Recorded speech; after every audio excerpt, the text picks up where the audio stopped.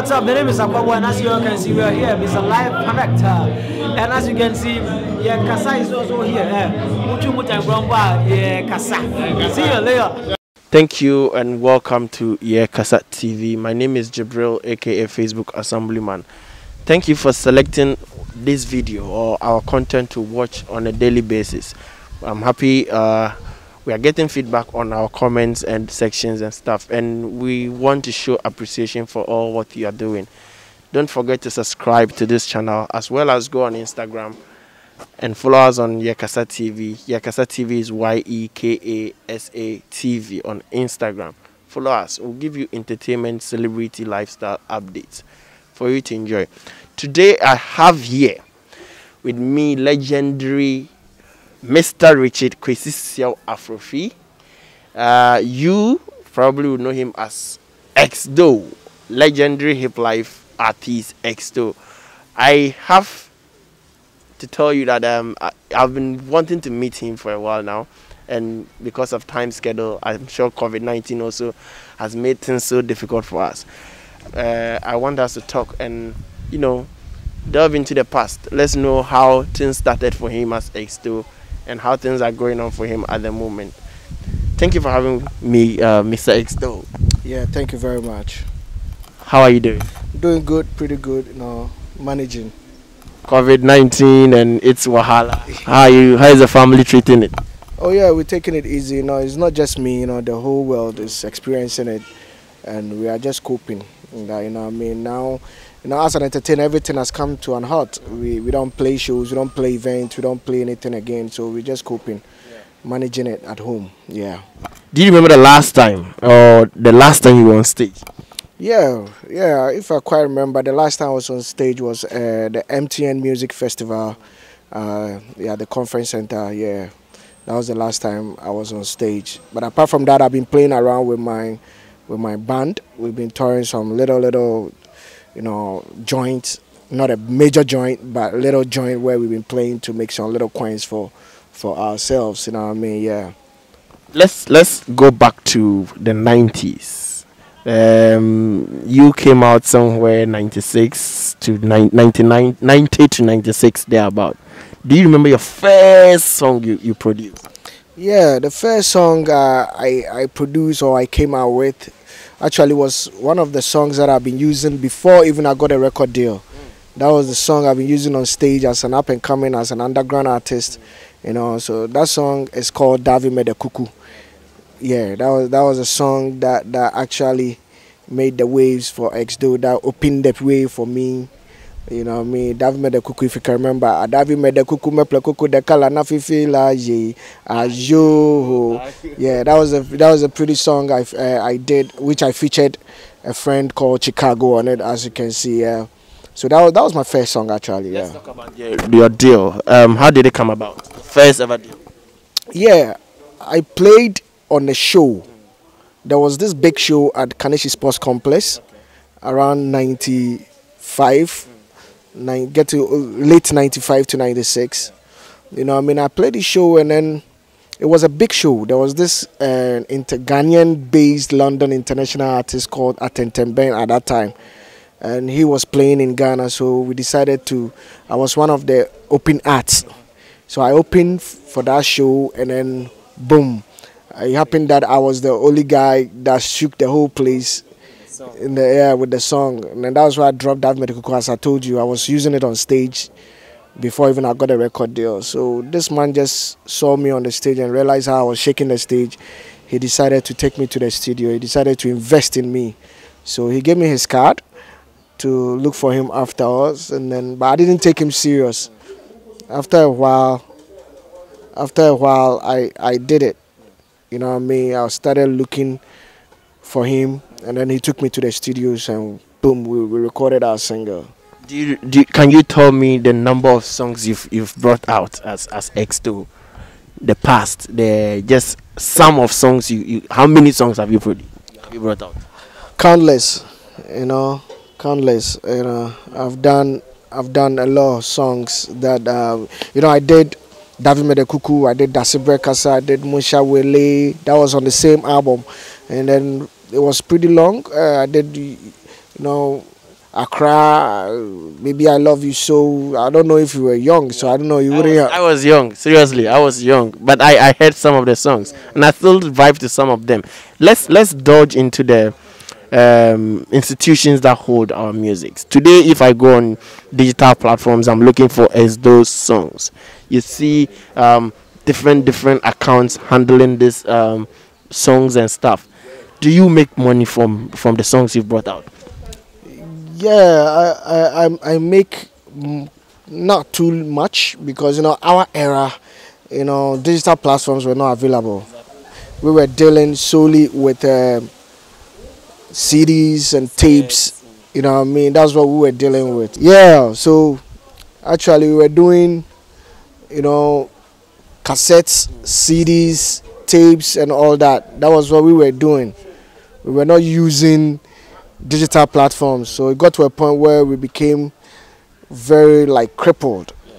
When the migration started, when digitalizations was coming up, so it got to a point where we were very, very crippled because we didn't have no idea about that. So it crippled us a bit, and that was where people started taking our songs, taking advantage on our songs to put it at different platforms where we don't even know anything about it. But frequently and luckily we've been getting involved with the digitalization and digital platforms. So now we are chasing everybody who's using our song illegally, who is not authorized to use our content on their programs, on their platforms and stuff like that. We've been chasing all of them through Musica and Gamro. Yeah, so definitely we'll be chasing all of them. We are getting some of them, and some of them too is a bit hard to contact them and to get them. So we are writing to all these platforms, YouTube, Facebook, all the digital platforms. Yeah, so anybody that uses any content without our authorization must be, will be taken down. So that's what we are doing now. You mentioned Musica, you mentioned Gamro. Other artists are saying that these institutions aren't doing anything for the artists, but you just mentioned, would you agree with them? Yeah, in some way to know, because we expect them to do more. We expect them to, considering the years we've come now, we expect them to do more and to, protect the rights of all musicians in Ghana. You understand what I mean? And they are not doing more because what we expect them to do, they are not even gotten to that extent. You know what I mean? It's a bit shameful when we have a whole body like Musica, and Gamro, protecting the rights of artists in this country, and they are not doing enough because we still have some loopholes that we need to manage with. Do you think it is because they don't have the financial background, or the workers or those making sure things should be put in place are not just effective at all? Yeah, I think they are not effective. When it comes to financial they have it. Yeah, because they have it. Government is backing them. Individually, people are backing them. Everybody that uses music in Ghana and in the world pays something to them for us. So money aspect is okay with them. But what I think is they are not choosing or picking the right people to represent us when it comes to Gamro or Musica. The right people are not there. Because we hear is Gamro or Musica, we know it's about musicians. You know what I mean? So definitely people expect that musicians should be heading that place, but which is wrong. You know what I mean? Because if you don't have the ideas and the ethics to go and manage those things, and you go there because you're a musician, you put us into trouble. You just mentioned most people, because it's Musica, because it's Gamro, they should be headed by musicians and that. I was speaking to Prior Tatia recently, and he also mentioned the same thing. And he even went ahead to say that they should sack everybody at Gamro and Musica and bring in the tech. Would you agree with him on that level? Of course. We can have a board of directors. With the board of directors, fine, musicians can come on board, but administration and stuff like that must be handled with people with, the technical know-how, people who has actually studied the copyright and how to, get revenues from all these platforms. You know what I mean? So this is what we need them to do. But just because he's a popular musician, he doesn't have no technical knowledge, then people vote for him to go and sit down because it's something about musicians, which is very bad.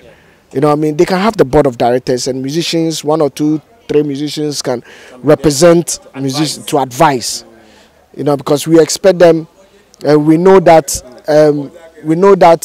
that most of them have our feeling. They've gone through our feelings and stuff like that. So it's easier for them to tell our problem and our stories. You know what I mean? But Ghana, it is not all true like that. You know what I mean? It's not all true. Like, we must get the right people with the right technical know-how to do the thing. So at this point, will you say that Musica and Ghana have failed the artists? Yeah, in some way, you know what I mean? But they need to step up. They need to step up their game. They need to, you know, do more research and to do a proper research with proper outcome. You know, you cannot just do research without bringing us any outcome from the research you make. You know what I mean? But you should do a proper research to give us the results of every research you do.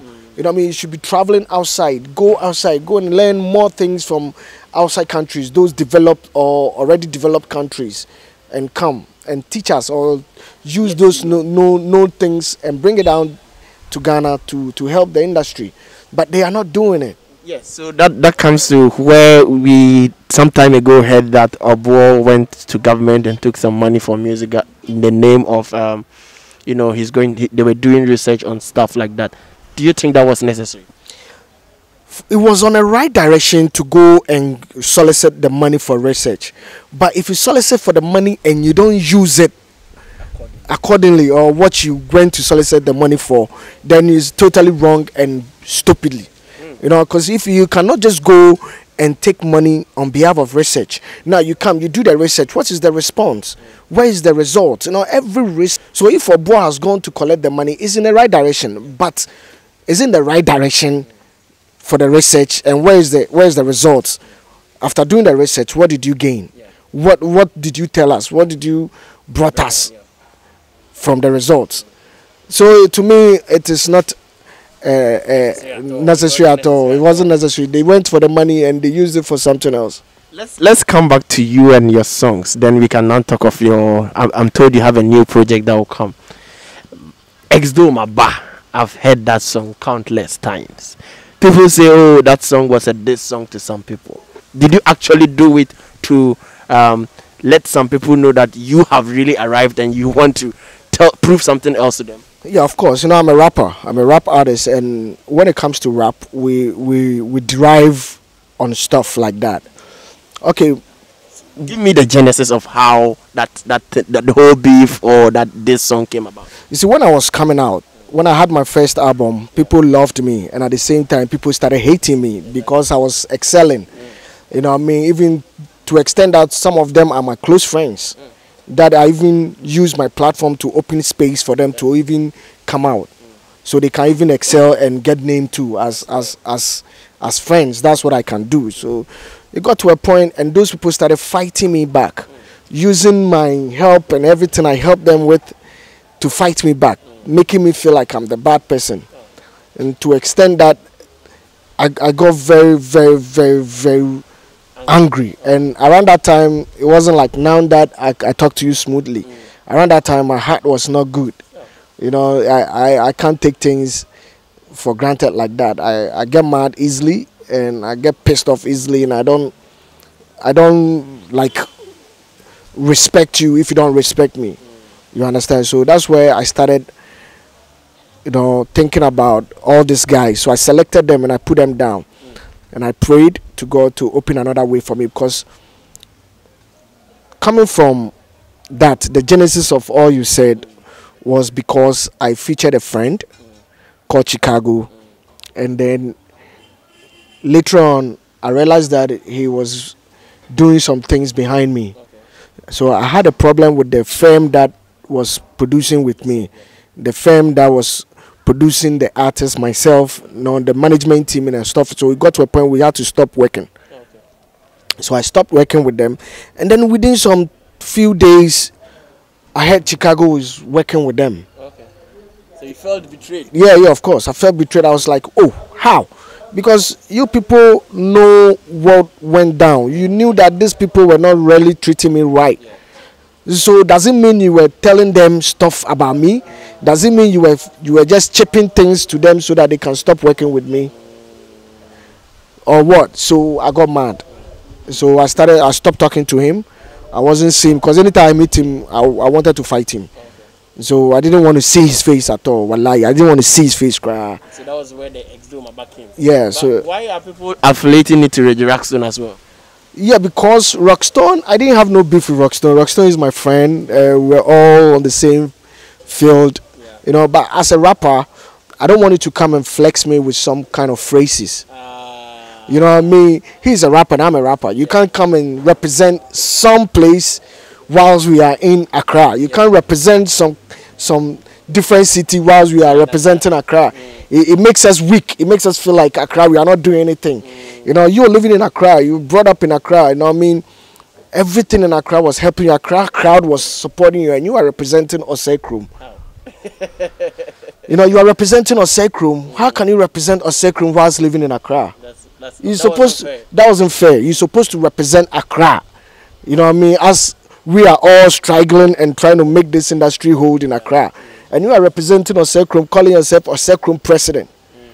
You understand? That was what kicked you. Yeah, that was what kicked me. I was like, nah, man, he can't say that, because Osekrum president is supposed to be Achame, Lord Kenya, Joe Fraser, any of those guys. You know what I mean? Not Reggie Rockstone, because Reggie Rockstone, you are here. You are in Accra. How can you stay in Accra and be like Osekrum president? You know what I mean? Right there, I felt like, no, homeboy is not doing the right way. So do me a favor. Give me like 3 lines of the ex-Doma about song. When I work on you, when I can you, Johnny Cotte, ex-do, with me, Diatro, Combeshe, Rasta, went to reggae, was several your rapper, medium minimum several your dancer, or one person number your master.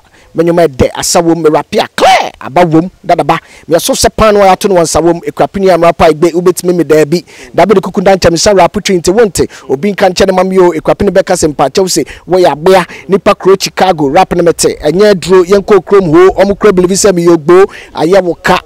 Ayo, mama kwai mamenka. Ayo, ejumeya ya woka. Ayo, mama kwai mamenka. Ago, hey, my back, ho, my back, hey, my back, ex-do a back, hey, my back, ho, my banti mundan and kote.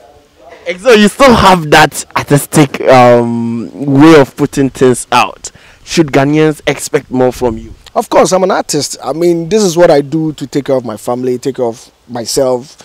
I'm an artist, so I can't let it go. If I lose that, then I'm going down. Then it means that I won't be able to do anything. That's what pays me. So I try to take more serious and more importantly careful about my movement, just to keep the artistic image on me. You know what I mean? Definitely I'm coming out, you know what I mean? I'm still doing music. Maybe not like before, but I'm still a musician. I play more shows now down to record in the studio. Yeah, I do more tours and travel around to play shows more, because I've got more classic songs that people do enjoy it. So I play more of them, but I haven't dropped out with any album yet, and that is what I'm about to do. You know. So let's talk about that. Any preparations to drop something out apart from the performance of songs at clubs as touring? Yeah, of course. I have some projects that I'm bringing out. It's an EP album. Yes, it's an EP album, and at the same time I have this project that I'm bringing out. And on the EP album, there's a single that comes with a project on the EP album titled Fatu Dasbin Mu. Fatu Dasbin Mu, you know. That should mean you are putting. What's the Fatu Dasbin Mu about? Literally, it means put it in a dustbin. Yeah. You know, Fatu. And what do we use dustbin for? For trash. You understand? So if you're a rapper and you know you are putting out a lot of trash music, please put it in the dustbin. You know what I mean? We don't need it. If you're an MC and you know you are putting a lot of trash music or trash lyrics out, put it in a dustbin. And at the same time, we should take care of ourselves. You know what I mean? We should take the surroundings very well. We shouldn't be littering around. You know, so it's a broad music. You understand what I mean? As a social responsibility as an artist, I believe that I should do something for the general public to have, have some benefit from it. So I'm doing this song as a social responsibility, as an artist, as ex-do, because I have fans that follows me, I have followers that follows me to my programs, and I believe if I say a word, they will pick it up. So Fatu Dasbimu is more about sanitizing our environment. You know what I mean? To, you know, make sure we don't make trash around, we don't put things on the floor to get the gutter choked, we don't put garbage in gutters to get them choked, you know, to make sure to sanitize people's conscience about how to use the dustbin more. Because I believe all this trash we see on the floor of Accra and at our major cities is because we don't know how to use the dustbin. So people go do general cleaning, and then the next 2-3 days another trash comes again. But if we're able to, you know, advocate and tell Ghanaians that dustbins are more important than even sweeping, because when you sweep, where will you put it? In a dustbin. You know what I mean? So we should know how to use the dustbin more. So the song derives on that, and the title is Fatu Dasbinmu. Fatu Dasbimu, you started with you know, giving a scenario of artists that put out whack songs and that they should put their songs in the dustbin, just as you said. This new era, with a new crop of artists, this song would definitely be directed to people, the new MCs in the house. Are you trying to tell us that the new MCs are doing songs that they need to put in the dustbin? Not really, you know what I mean? Because everything you do, there will be some crap ones and there will be good ones. You know what I mean? So I'm definitely talking to the crap ones. So if you know you're a crap MC, if you know you're a crap and a trash MC, please put yourself in a dustbin. You know what I mean? That's for sure. But if you are doing a good music and you're doing good stuff, please continue and do it well. You know what I mean? Ghanaians, we always think about money. So if you do anything trash, even if it's bringing you money, you don't care. But you don't know that you are killing the future generation. Because if we were doing trash music, it wouldn't have been held at this time for people to come and do, and for the young ones to even follow up and do it. You know what I mean? So everything you do, definitely there will be some people, the bad ones and the good ones. So if you know you are among with the bad MCs, the trash MCs, please stop it and do good music and put the trash in the dustbin. I know you listen to other MCs as well when they bring out their songs. Which ones do you say that, oh, this particular guy or this particular MC needs to go and come back again because he wasn't prepared? Oh, I love them. And can you mention names? When I mention their names, it promotes them all the time. It makes them feel big that ex-do is mentioning them. They know themselves. There are a lot of crap MCs out there. You know what I mean? But me, I won't be mentioning their names again. Management doesn't even want me to mention their names again, because the moment I mention their names, it helps them. It double up. But you and I know. They know themselves. If they are watching this, they know. They can mention names. A lot of them. A lot of trash music out there. Ghanaians seem in the industry, the music industries of the media seems to push that agenda. And it's killing, a lot of music.